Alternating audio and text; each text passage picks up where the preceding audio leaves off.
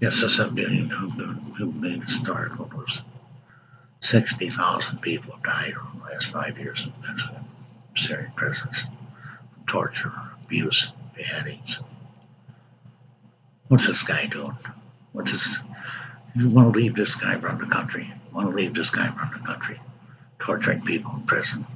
Torturing people. Half of them are just innocents that just gotten away. The rest of them are just criminals. Still don't deserve humanitarian aid. Still deserve humanitarian aid. It's not enough food to go around, so they're starving to death. They're being tortured and beaten. It's a shame of human life. This is what the world comes to when you're at war with every damn, when you're at war within your nation. There are so many factions. There are so many factions, only 10 or 12 factions of people warring on each other in Syria. You can't have a peace like that. You can't even begin to have a peace like that. With too many people warring on each other. Terrorists and Black Iranian Guard, Syria, the United States, France, Britain, the list goes on and on and on and on. Syrian regime.